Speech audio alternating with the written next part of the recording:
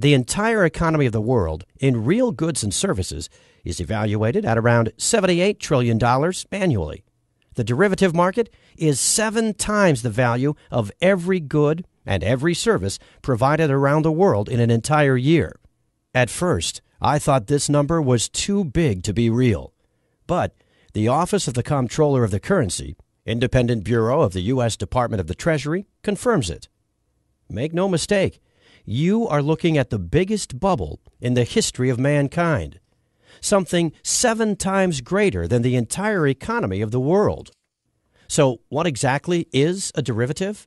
A derivative is a speculative contract, a bet placed on stocks, mortgages, interest rates, the price of commodities like gold, silver, coffee, oil, or the possibility of a company or even a nation to default. Basically, right now, there is nothing of economic worth that does not have some sort of derivative attached to it. All derivatives are bets. This is not a metaphor, an analogy, or a generalization. The players on the derivative market gamble trillions on the future price of the asset to which the derivative is attached. These are the speculative contracts that will eventually pop the current gigantic bubble. Warren Buffett once referred to derivatives as financial weapons of mass destruction, and he was proven right.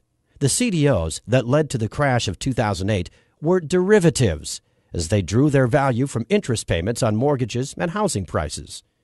They were traded on this market just like all the other derivatives, and they were just a tiny part of the market.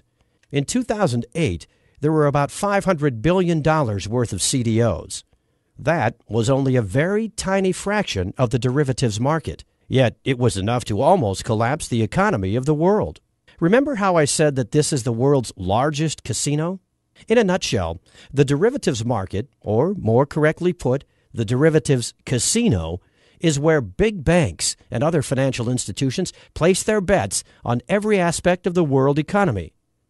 Yet with these bets, everybody loses. So how did this bubble inflate to more than $550 trillion? Say Jack controls the derivative department of one of the too-big-to-fail banks. He knows that the riskier the bet, the higher the profit he gets, and the bigger his bonus. And he thinks, just like everyone else, that if he loses, the Federal Reserve will bail him out just like in 2008. What do you think Jack would do? How much do you think Jack would bet on derivatives? Well, the Office of the Comptroller of the Currency has the exact numbers. Citigroup, total assets more than $1.8 trillion. Total exposure to derivatives, more than $53 trillion. J.P. Morgan Chase, total assets about $2.4 trillion. Total exposure to derivatives, more than $51 trillion. Goldman Sachs, total assets less than $1 trillion. Total exposure to derivatives, more than $51 trillion. Bank of America, total assets, a little bit more than $2.1 trillion. Total exposure to derivatives, more than $45 trillion. Morgan Stanley, total assets, less than $1 trillion. Total exposure to derivatives, more than $31 trillion. Overall, the biggest U.S. banks collectively have more than $247 trillion of exposure to derivatives contracts.